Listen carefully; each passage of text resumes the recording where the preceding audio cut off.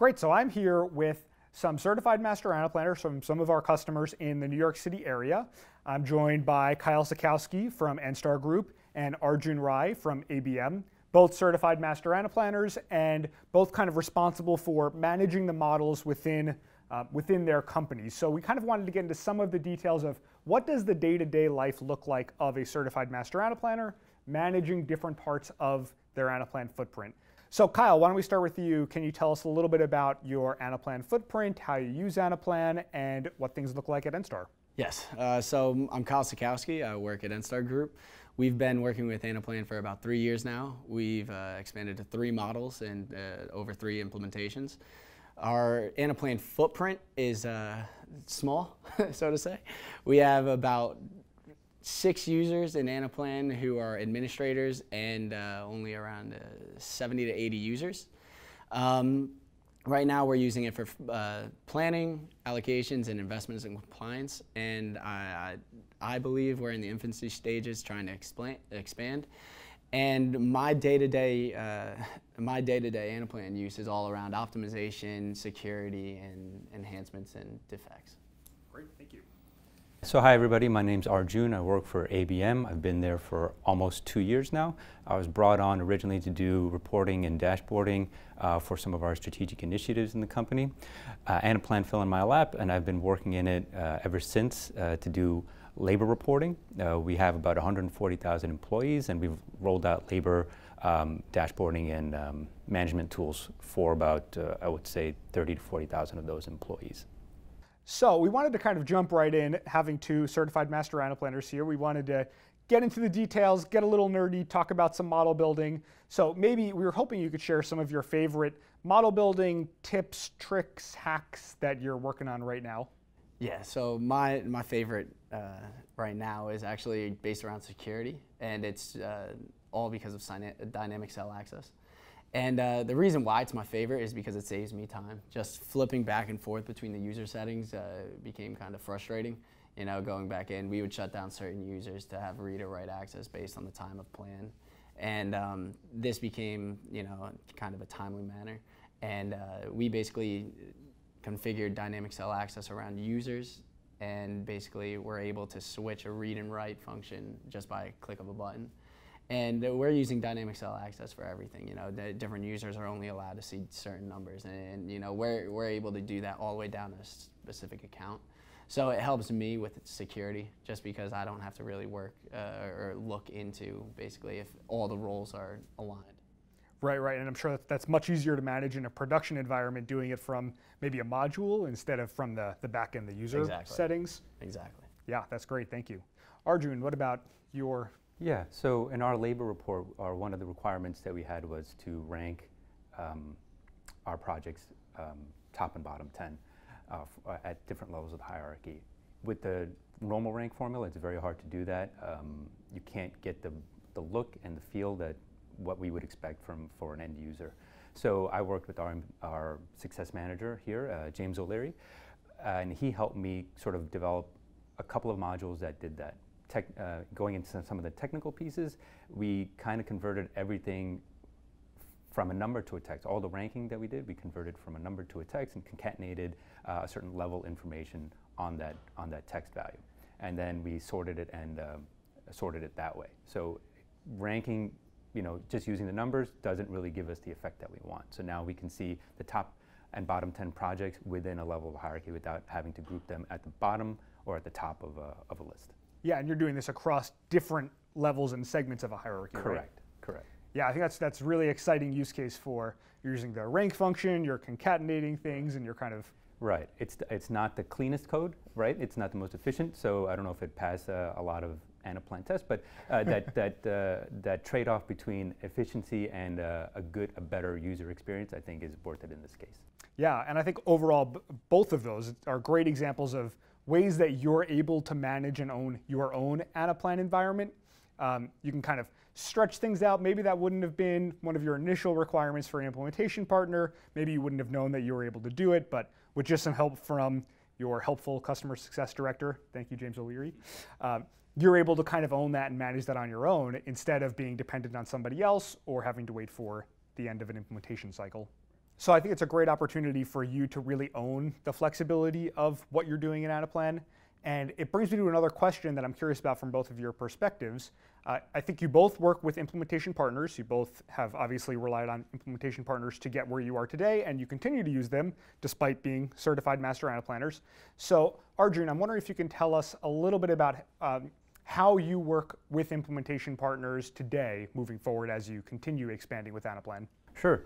They're involved in basically every aspect of the projects that we're working on, from the build, to requirements gathering, to documentation. So we rely on them pretty heavily to sort of not just help us organize our business processes, but also to sort of not troubleshoot, but identify opportunities where we can do things better and maybe a little differently, especially when we move to Anaplan and when we use the platform, what's easiest in the platform as well.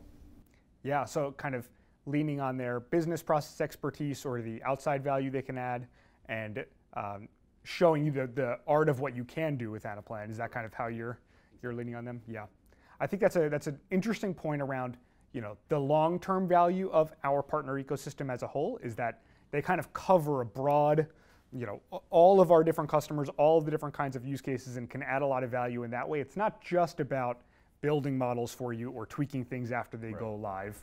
But they're also pretty good about looking at what we've already built and finding efficiencies within what we've already built in terms of like reducing size of the models, so we can fit more stuff in and do more analytics.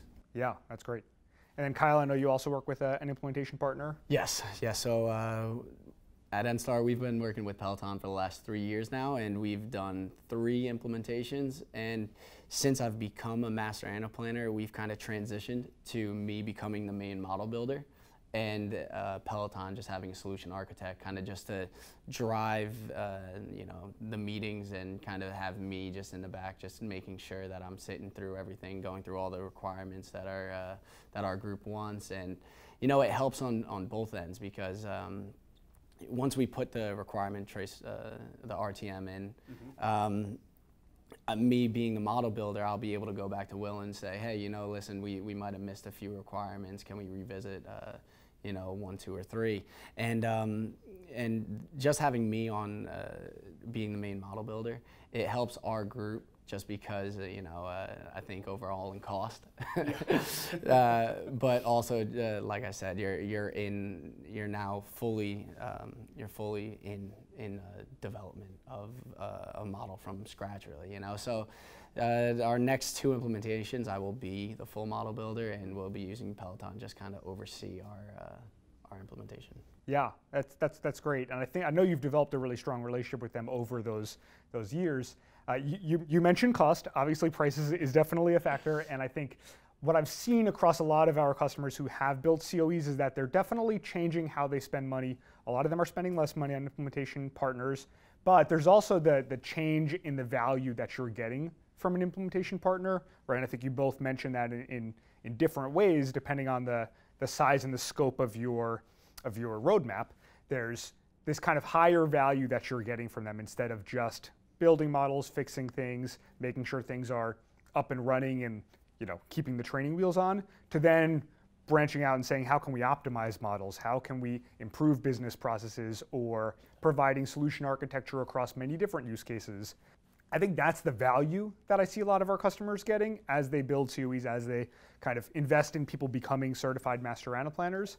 And I think that value adds a lot more than just the cost savings of an implementation partner.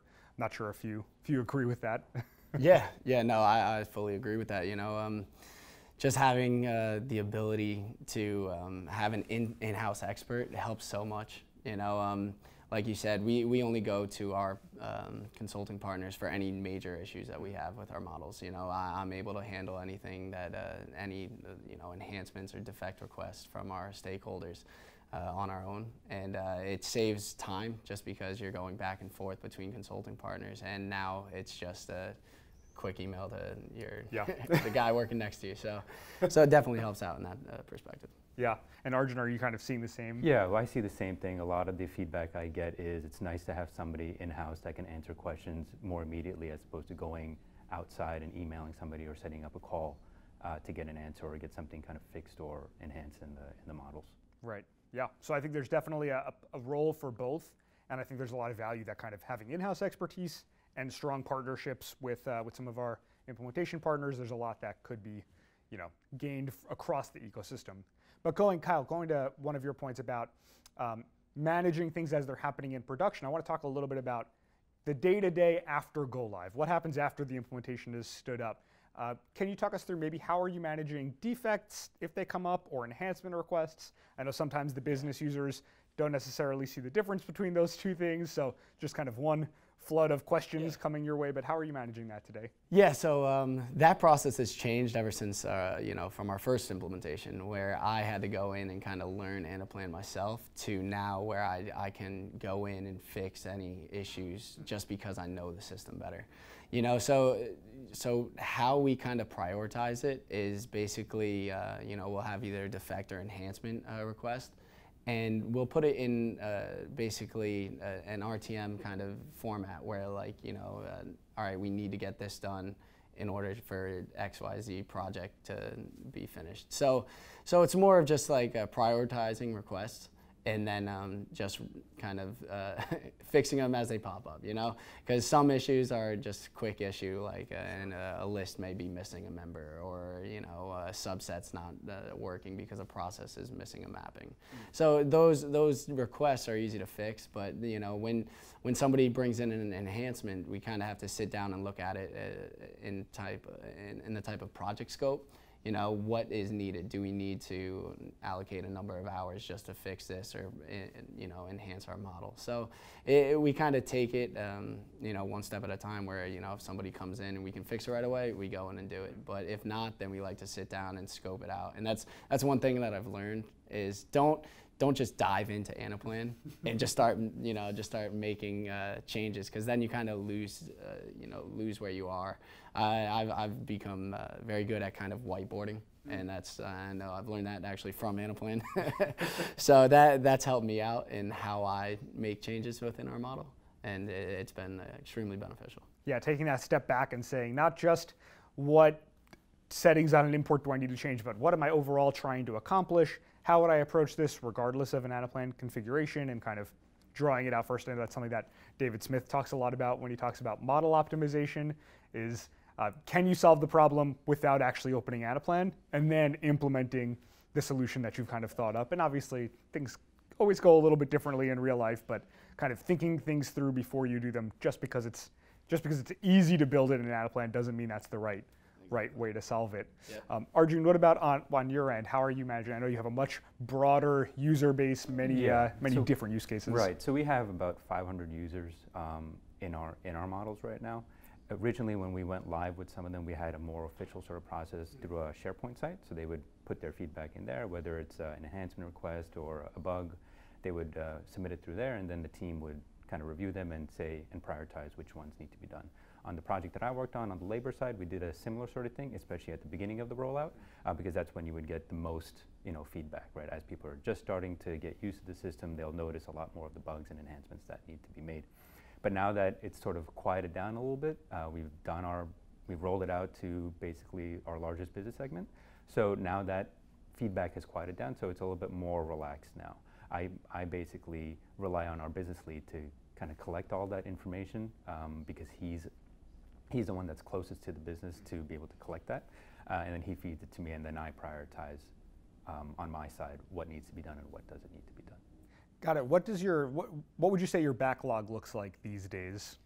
These days, it's not heavy. There are some things that we're working on. We're trying to use the new UX and maybe deploy some mobile dashboards for our team. So that's on our roadmap of to-dos. But in terms of major enhancements, there's not a lot happening in terms of major enhancements. We do have a next phase of projects that are coming out, which if we don't get to some of this backlog now, we get to it in that project. Sure. Yeah, it sounds like you've been able to move more from reactive to being more proactive. It's not like you're slowing down with Anaplan, it's that you're not putting out fires so much anymore. Right, and we're trying to enhance it constantly, so we show the value of Anaplan, and also to help our field operators manage their business more effectively.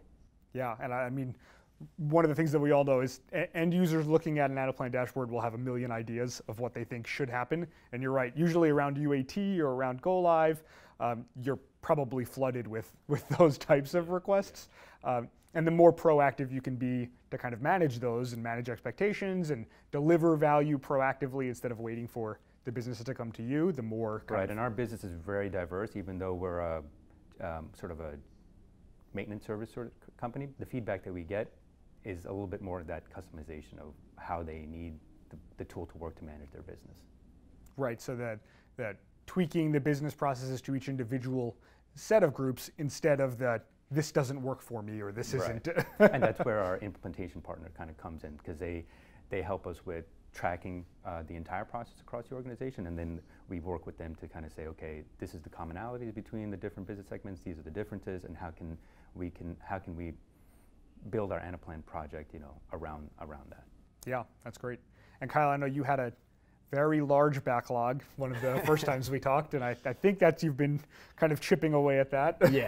No. So just to piggyback off what Arjun's saying, our backlog is, it's like you said, it downsized tremendously. We were able over the last 2 years to kind of attack any enhancements or defects that stakeholders saw.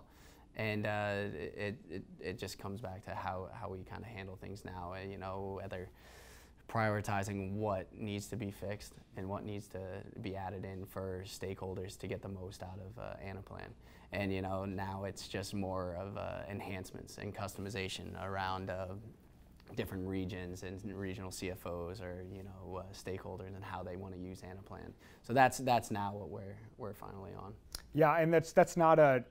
Do you see that as being part of a project implementation phase, or do you see this as just kind of an agile series of releases that are happening? Yeah, I mean, I don't know about you, but for us, it's more of just like an agile phase. It's just them coming back, and it's interesting because a lot of people like to use Excel and bring everything into Excel. Where just recently we had a regional CFO come to me and say, hey, we have this Excel workbook that we use, and I look at it, and sure enough, it looks exactly like a dashboard that we could create in Anaplan. So next thing you know, I'm like, all right, give me 15, 20 minutes, and sure enough, we have all the reports already made. We post it in there, and next thing you know, all our regional CFOs are now using it. So we're onto that phase where a lot of stakeholders don't really know what Anaplan can truly do. Right. And when we ask them to kind of show us examples, I'd kind of just run with it and say, hey, all right, hey, listen, now it's an Anaplan. Let me know if you guys need anything else. Yeah. Yeah, I think that's a really inspiring story. I think that's something that a lot of our more mature customers are getting to, and a lot of our newer customers are hopeful that they can get there. So it's always nice to hear stories like that. Arjun, I know you have a similar story, and you also have a great executive sponsor, or a series of executive sponsors who are kind of championing Anaplan. So it's not just a grassroots, kind of in Kyle's case, it's not just a ground up, it's also coming from top down. Right. I mean, initially it started more grassroots, but nowadays, when I put the dashboards in front of our leadership, they see the benefit. Even more so, our field operators see the benefit. The feedback I've gotten on a lot of the labor reporting that we've built is that this will really help us manage our business much better. So there's a lot of efficiencies there, and it provides our field operators a one-stop shop for all the data points that they kind of need, from labor dollars, hours, rates, to the individual timesheet detail. They can go through their level of the hierarchy for their specific set of business and manage labor more effectively. And again, like I was saying before, with the new UX, might have happened more real time, as we put those dashboards in front of them. But our leadership has been very supportive of the tool. We've invested pretty significantly in it. So I think it supports over there. So, and as we move forward, we'll have a more official sort of COE that's kind of in the stages of being talked about and developed. Well, I think, and you brought up a really good point about your end users using the tool or the dashboards that you're building, and you talked about it as managing my business. And I think that's a critical piece. We're kind of moving beyond just planning, or maybe an annual plan or quarterly planning cycle, to how do I manage my business every day? And when you can kind of deliver that value to your end users, that's a different kind of value than just you move planning from a spreadsheet into Anaplan, but I can manage my business more effectively now that I'm using this tool. We do have also that planning piece where we do our finance and our yearly budgeting and forecasting in Anaplan itself.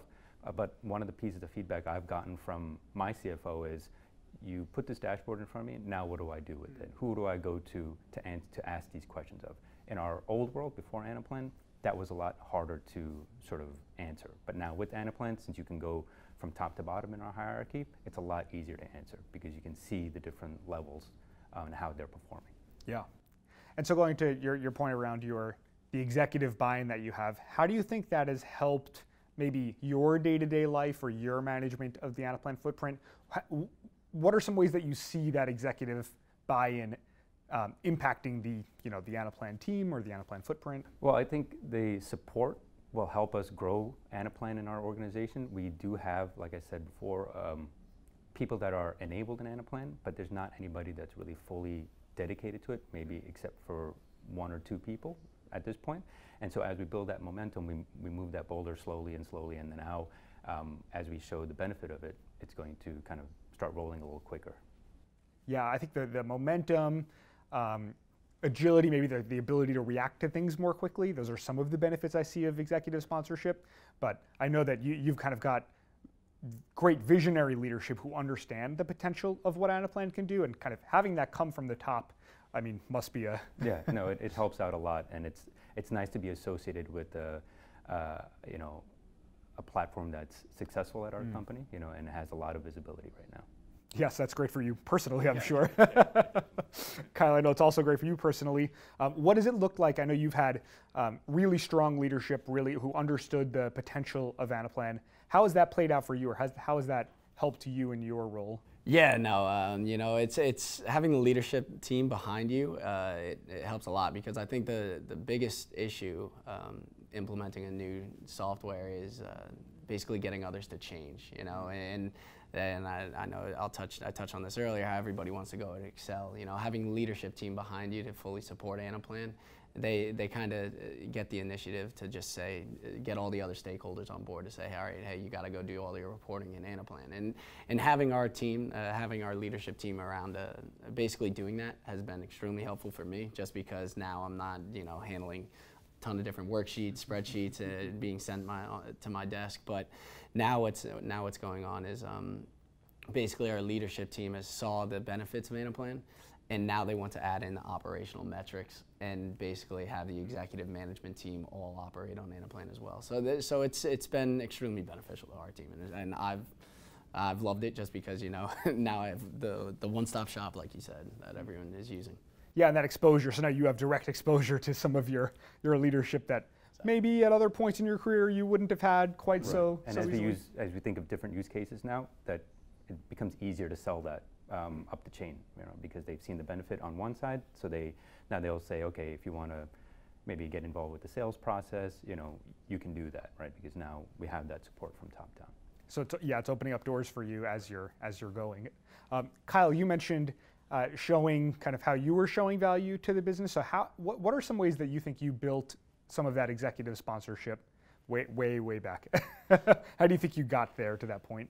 I mean, it wasn't all me, I was kind of the brains around building, but I was kind of directed by my team members to kind of say, all right, hey, listen, we would like to put a CFO dashboard or a COO dashboard, and basically even our COO one time came by and said, we would like to see some HR metrics and basically have an HR model. So we kind of took these requests and basically built out different reports or different operational metrics that they would like to see. So for instance, like a turnover rate with the HR. So we were able to put together basically a whole HR model, and kind of we displayed it to them, just walked them through, all right, hey, this is what we envision. And they came back and they were still kind of on Excel. So we're still butting heads right now, but we have the ability to move them to Anaplan, and hopefully we get them. Yeah. Well, it sounds like for both of you, this wasn't a case of putting together slides or proposing a business value justification.